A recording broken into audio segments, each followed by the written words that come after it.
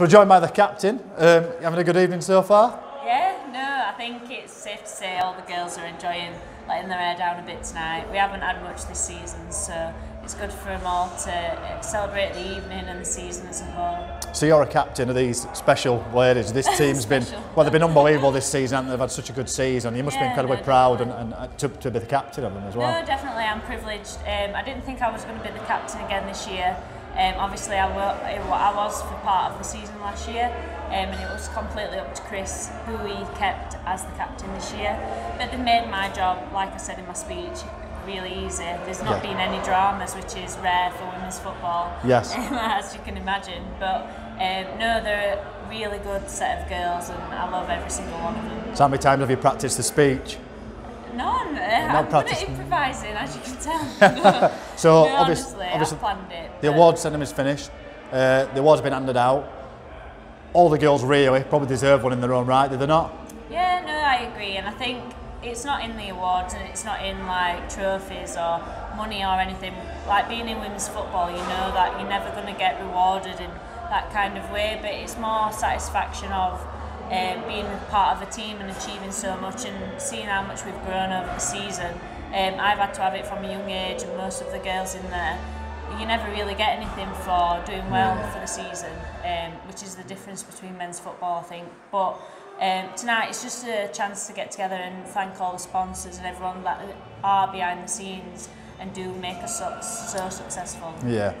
Currently there's entertainment on. Elvis. Are you an Elvis fan? We'll say yeah. Are you going to go and have a dance maybe? Not really. It's not really my scene, but I know Molly, who's the youngest girl, she is wanting people to get up straight away because she wants to get up there dancing. But no, it's great. Like, this is an unbelievable setup here, and compared to last year, I know we were at the club and stuff, but all the effort that Steve and everyone behind the scenes put in to put this night on for us, we're all so grateful for that and for the entertainment and everything involved and the meal, and everything's been brilliant. It just feels like you've come such a long way in a year on and off the pitch, doesn't it? Definitely, it's so much more professional. Last year it was professional, but it was a much more social affair. And people did it and it was more like a hobby, and this year standards were set at the start of the year and everyone followed it from then on, and it's just carried out throughout the season, and that's thanks to everyone involved. Players, we do the small job of turning up and playing, but it's everyone else that's involved that helps us get there. So obviously you put a great run together towards the back end of the season, obviously ultimately ended up winning the trophy. Going into next season, what's his hopes and what's his fears? Promotion, definitely. Like, I don't think anyone will think we're like joking or kidding or being too unrealistic saying that.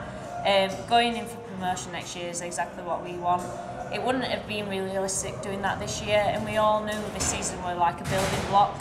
And to gel as a team, we've got the players in that we need, and I think everyone in the league has taken us seriously now, where we never have been that before.